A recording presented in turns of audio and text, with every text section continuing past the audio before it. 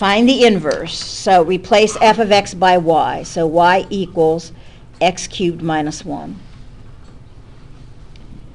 Interchange x and y. So wherever I have a y, I put an x, and wherever I have an x, I put a y. Solve for y. That means I'm going to add 1 to both sides. And how do I solve for y now? Cube root both sides. So I'm going to have the cube root of the left-hand side, the cube root of the right-hand side. So cube root of x plus 1 equals the cube root of y cubed. So that y equals the cube root of x plus 1. That should make sense because x cubed and cube root are inverses of each other.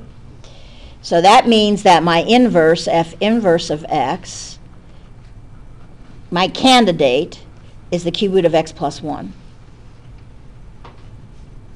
Now I want to verify. So how do we verify? We look at f of f inverse of x that needs to be equal to x.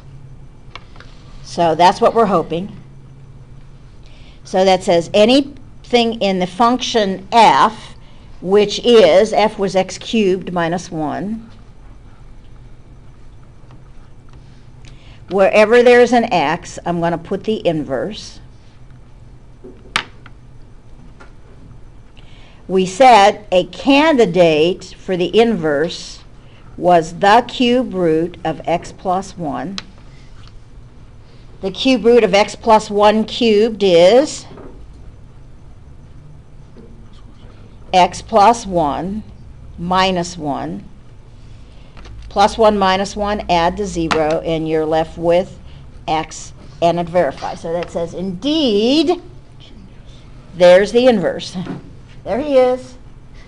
And we have proved that he is.